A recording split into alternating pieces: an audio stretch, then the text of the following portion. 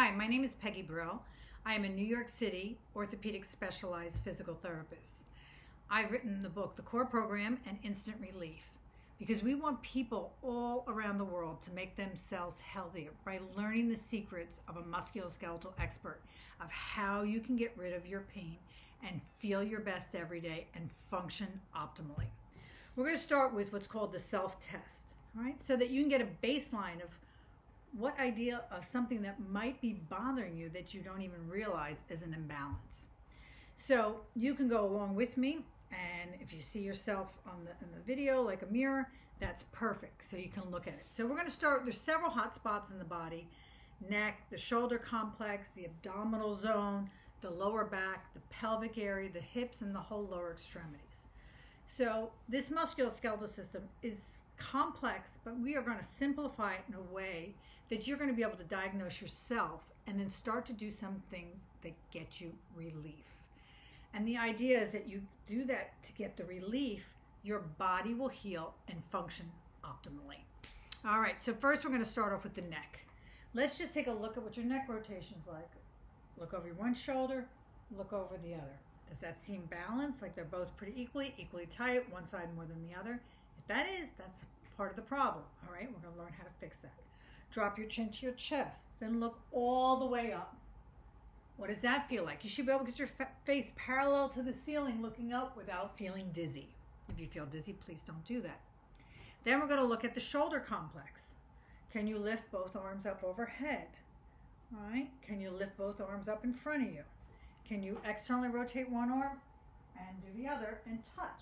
Now, typically, your dominant arm is going to have a little less internal rotation, but it shouldn't be dramatically different. It should be a little bit tighter.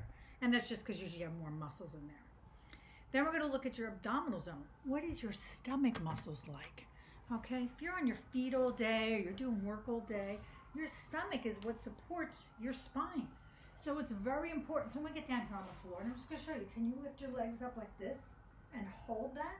Can you hold that up there for about 20 seconds, 30 seconds? All right, if you can't, we need to start strengthening your abdominals, okay? These are quick self-fitness tests because we don't want you injured. We don't want you injured at work, and we don't want you injured at play. We want you to live your best life. So you're gonna get up, we're gonna look at your back, all right? Back has to be healthy, it has to flex, it has to rotate, it has to extend. So, can you roll your chin down to your chest, roll through your back, slide your hands down your leg, and touch the floor? And come back up. That's normal flexion. Can you put your feet hip width apart?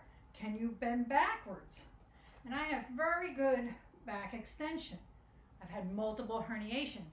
Do you believe the motion I have? I've trained those muscles and those bones to move like that. Bring the arms overhead. What's my side bending like? Does that look symmetrical? Does one side go a little bit and not at all to the other side? Again, that's very important. Then we're going to get down on the floor. We're going to look at your hamstring length. What does that look like? Can you put your legs out straight? Can you lift up one leg straight while the other thigh is pressed down? Let's do the other side. What does that look like? Is one tight? Does one make the foot go numb or tingling? Or does it create back pain when you do that? Right? Again, another hot spot that we need to address. We'll get back to the pelvic floor and the bladder because that's a little bit more personal, but also very important because that stabilizes your hips. Then we're going to look at standing, how your hips function. Can you grab your foot? All right? Or are you leaning like this to grab it?